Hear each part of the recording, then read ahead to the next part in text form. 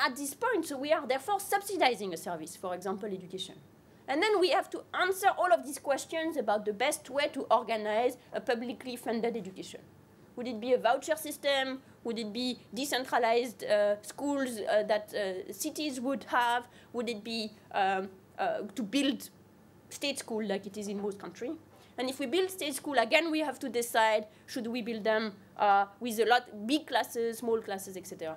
The thing is, beneficiaries, they will have to take what we give them unless the service becomes so bad that they prefer to pay of their own money to go to private school or quit altogether. But unless we are in this extreme situation, in which case, for example, in Uttar Pradesh, there is a de facto privatization of education, we know that something's wrong at that time. But that might be too late. If we want to intervene before and make sure that we can improve the quality of education, not make it worse with a new initiative, there's no guarantee that money is well spent. And to make sure that money is well spent, we need two things. We need to know that the policy or the program has really taken place, and we need to know whether or not the policy made any difference. And that's difficult. And the reason why that's difficult is that when we try to do impact evaluation rather than process evaluation, we would like to compare, ideally, in the ideal world, we would like to compare Esther's situation if she got such and such program to Esther's situation if she didn't get such and such program. But of course, we'll never see Esther in two states of the world, so that's not possible. So we want to contrast the outcome for those exposed to a policy to the outcome they would have experienced if they had not been exposed to that policy. And the difficulty is all in this conditional tense, how to constitute an adequate comparison group. I'll give you one example, which is an example I worked on, which is mandated representation of women, which was introduced already by Enriqueta. So over 100 countries have some form of mandated representation. And we could ask two types of questions. Does it make a difference in terms of electing a number of women? So that's easy to check. We can check how many women get elected. Second question we might ask is, do women make a difference on policy decision? Or does the fact of having women changes the attitude towards women? And here we have the immediate problem that the constituencies where women are elected are different from those where women are not elected. They are more favorably disposed toward women. They may have different policy preferences. Therefore, comparing policy decision attitude across different types of places will not tell us the impact of having a woman in politics. And this problem is general. That's the typical evaluation problem. So how do we solve it? Traditional econometric uses statistical techniques, such as regression and matching, to control for all the available variables. So the difficulty here is to make sure that we have control for everything. And if we live in a world where people have the tendency to overestimate their success, the compounding problem is usually when you use a slightly different method, you get a slightly different result. And so if the evaluator can sort of choose which result to pick, you have this file drawer bias, where only the good result come the light of the day. The second technique is a natural experiment where we exploit situations where by chance groups happen to be strictly comparable. For example, in this case, you could compare places where women just won to places where women just lost.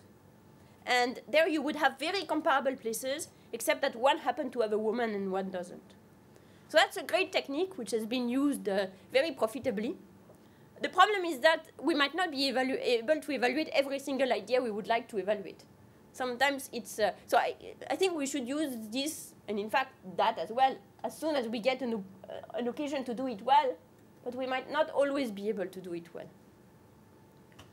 So what is the third possibility, the one that I practice in most of my research, not all of it actually, is randomized evaluation, which is before the program starts, work with a partner to assign the program randomly to a subset of an eligible group, which you call the treatment group.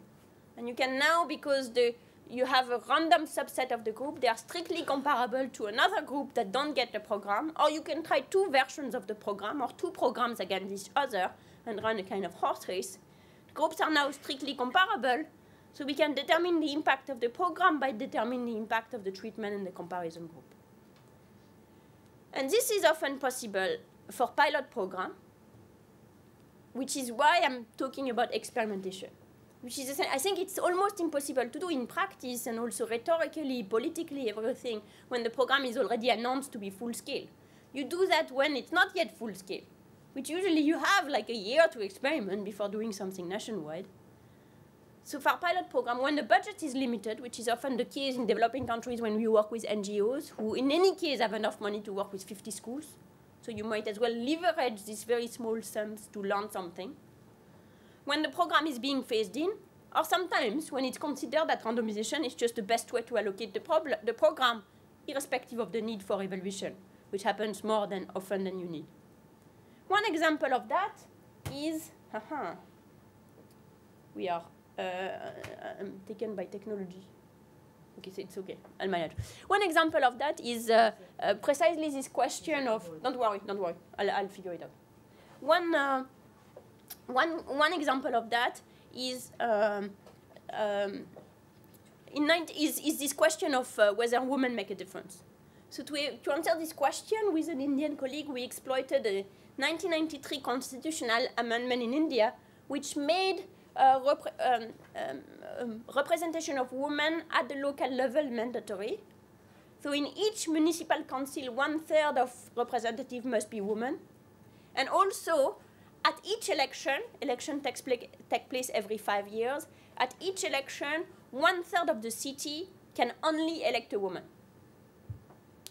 So to avoid manipulation, political manipulation, to avoid that all the women would end up in the back of beyond, they decided that at each election they needed to draw randomly a set of villages that have to elect a woman. So in that case, we can compare first the type of investment that are made by women versus men. So here we did this for 2 states, West Bengal and Rajasthan. That's the biggest result, which is women invest much more in drinking water, both in West Bengal and Rajasthan. More generally, women invest more in infrastructure that is of immediate use to women, and less in infrastructure that is of immediate use to men. So in West Bengal, this is schools, and in Rajasthan, these are roads. The second question you can ask is the impact of discrimination against women. It could go both ways, right? It could be the case that having quotas make people more anti-woman because they hate quotas. Or you could have a Coate and Lowry type of argument. Or it could go the other way. It could be that having quotas gives women the chance to show their worth. And if you start from a situation where there is statistical discrimination, that is, people think women are incompetent, and in fact they're not, then you give them a chance to show their competence. So the problem here is to measure people's perception of women's competences, because if you just ask them, they are going to tell you what they think you want to hear. So what we did is that we took a speech that was given by one of these mayors, and we had a bunch of women actors and men actors tape it, same speech. And then when we went to people's home, we randomized whether we gave you the men's speech or the female speech, keeping in mind it's the same. So the first thing you observe is that, focus, if you want, on the male thing. In the blue bar, which goes beyond, this is a difference between the rating given by people who have heard the female speech versus the male speech. So you see it's negative because people exposed to the same speech thinks it's a worse speech if it's given by a woman. So that's what I call statistical discrimination, because it's all about competence, etc. This is if they have never been exposed to a woman mayor. But if they've been exposed to a woman mayor through the reservation policy in the past, this goes from being a negative bias against women to a positive bias against women. They more than compensate. Now they think that the speeches given by women are better than the speech given by men, even though, remember, it's the same speech. For women, it goes also in that same direction, but less. They start with less bias, and they end up with even lesser bias, but not much.